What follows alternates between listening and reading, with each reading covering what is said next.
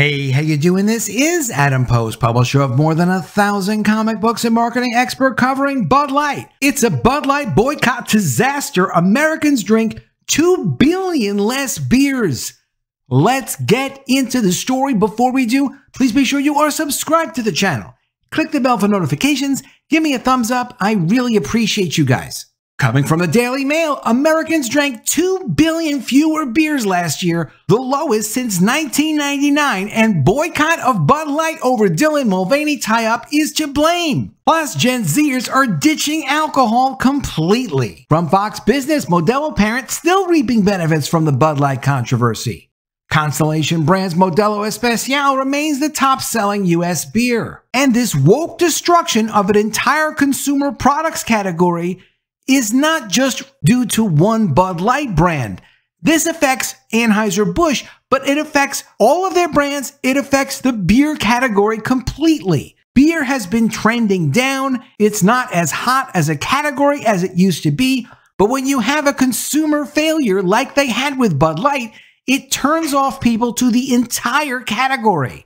It's less business for everyone in that industry. That's why this deliberate woke messaging that they try to push into consumer products is so bad for the brand, but it's bad for business. It's bad for their entire market. And it wasn't just the beer category that got destroyed. The Marvels made superhero movies no longer a safe bet. From National Review, are comic book movies doomed? From Axios, superhero movies boom goes bust in 2023. And yes, DC had plenty of movies that underperformed in 2023, but DC, except for Batman, has pretty much been riding the coattails of Marvel. When Marvel was successful with the Avengers and generating hundreds of millions and billions of dollars worth of ticket sales, DC was able to put out Aquaman and do more than $1 billion with a movie that, let's be honest, was not good at all. It was difficult to watch. Now Marvel, because they had to put their woke messaging inside the Marvel brand, has destroyed the entire superhero category. Look at this. A remake of Willy Wonka is going to do $465 million worldwide? That's ridiculous. There's no way it should be outgrossing a Marvel Cinematic Universe movie. Keep in mind, the Marvel Cinematic Universe is supposed to have something to do with continuity. Wanting to see the first one, wanting to see the next one, wanting to keep up with the continuity and the intertwined stories. A one-off remake of a Willy Wonka movie is supposed to do more business than a Marvel Cinematic Universe movie? Absolutely ridiculous. But that's where we're at now because people couldn't help themselves but push messaging in consumer products where they have no business. There can be messages in consumer products, but those messages should be appealing to you on a human level. And Disney, while they admit they're in some serious trouble with their Marvel Cinematic Universe brand, have not admitted the real reason they're in trouble right now. The messaging is a higher priority for Disney than making money for their shareholders, than honoring their brands, keeping in mind that the Marvel brand is not something that was even created at Disney. It was something Disney acquired in 2009. You would think they would have some respect for what the creators of the Marvel brand and what the CEO of Marvel, Ike Perlmutter, wanted the brands to represent. But no, they have an important agenda to push. From the Daily Mail, beer sales have lost their fizz with the boycott of Bud Light over its campaign with transgender influencer Dylan Mulvaney and changing drinking habits to blame. Sales were down 5% in the U.S. for the first 9 months of last year and on track for the lowest annual level since 1999, according to industry group Beer Marketers Insights. In real terms, this means shipments were on track to fall below 200 million barrels, about 9 million fewer than in 2021. That's about 2 billion fewer beers drank by Americans. A boycott of Bud Light over its tie-up with transgender influencer Dylan Mulvaney is a key reason.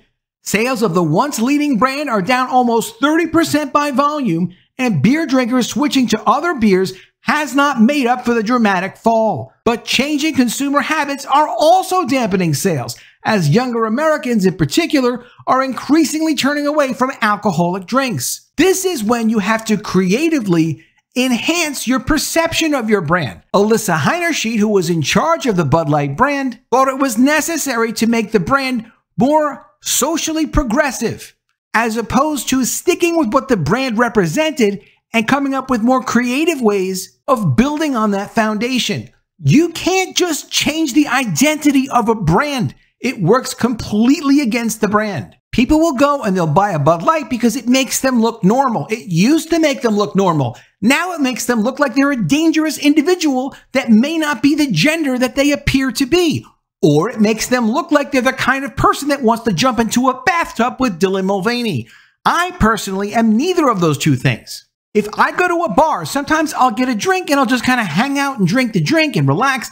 The idea of the drink is to kind of blend in with the scenery. It's not to stand out that maybe you're transsexual. The Bud Light boycott saw sales nosedive and Modelo Especial take over as America's #1 beer brand. The firestorm, which began in April 2023, saw Bud Light's parent company, Anheuser-Busch, lose $390 million in second quarter sales compared to the year before. In addition to that, of course, they were doing incredible, aggressive promotions where picking up Bud Light and buying some of their other Anheuser-Busch products was essentially free after the rebate.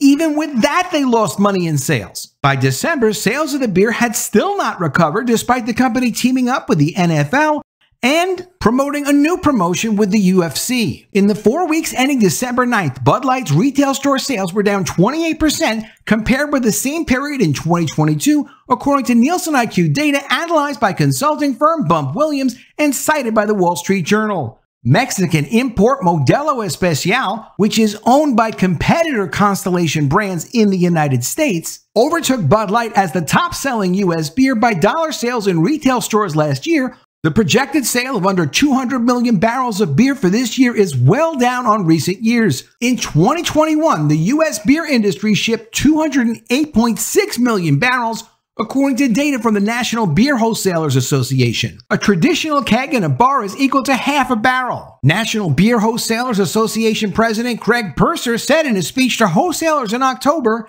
"This is an industry-wide 5-alarm fire." As well as the Bud Light boycott, two other reasons are behind the slump. Younger Americans are drinking less, while those that do prefer so-called hard seltzers. A survey last year by data firm MRI Simmons found Generation Z had the lowest alcohol consumption of any adult age group in the U.S. Some 58% of legal drinking age respondents said they had drunk alcohol in the past 6 months. Sales of non-alcoholic beer shot up by 32% through October last year, according to Nielsen IQ. Mounting health and wellness concerns have helped fuel the spike in non-alcoholic beers, with younger drinkers more likely to opt for a 0% beverage, researchers said. And among drinkers, hard seltzers are becoming increasingly popular, alongside relative newcomers including canned cocktails and malt beverages such as Boston Beer's Twisted Tea. In the U.S., revenues from the hard seltzer market are expected to reach $37.7 billion in 2024, according to Statista. White Claw and Truly hard seltzers dominate the space, but other spirits-based seltzers, including High Noon, have been collectively growing strong double digits and gaining shelf space and occasions from beer, according to David Steinman, Beer Marketers Insights Vice President. So for the marketing executives that think if they just put more progressive and woke messaging inside of their consumer brands that don't actually fit with the consumer brands, but maybe they can rebrand the consumer brands and get people to be more interested, get young people to be particularly more interested, because supposedly Gen Z is really interested in woke messaging and multiple genders and global warming. It's not actually working. It's actually destroying each of the individual brands.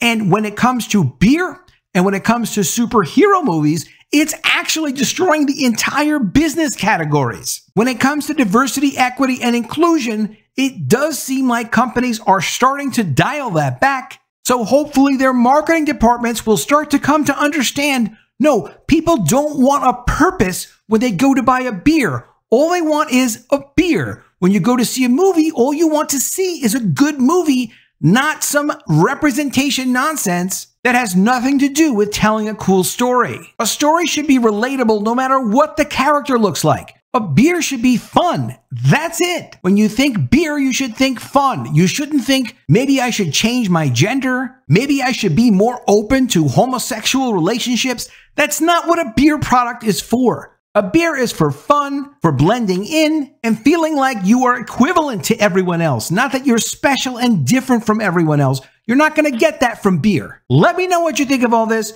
in the comments below. Always love to see your ideas. Please be sure you are subscribed to the channel. Click the bell for notifications. Give me a thumbs up, and I'll see you again soon with another video. And if I don't see you, I will miss you.